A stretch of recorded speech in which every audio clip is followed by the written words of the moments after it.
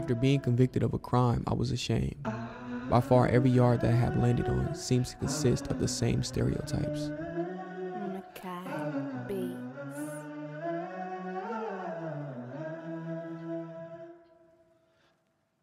Being positive about my situation was no easy task.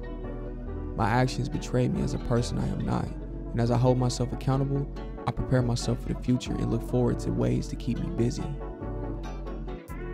Since being incarcerated at the age of 19, I've gained insight of my wrongdoings. There has to be a way I can figure out how to make my time in prison meaningful. Hey, who are those guys with the cameras? And that's For This. That's a video production team. They film the incarcerated while incarcerated. Yeah? You should go check them out, man. They might even hire you, man. Hey, excuse me.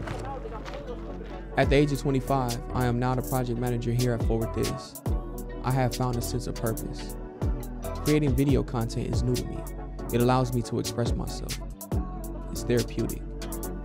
With this platform, I aim to speak to those in similar situations like myself.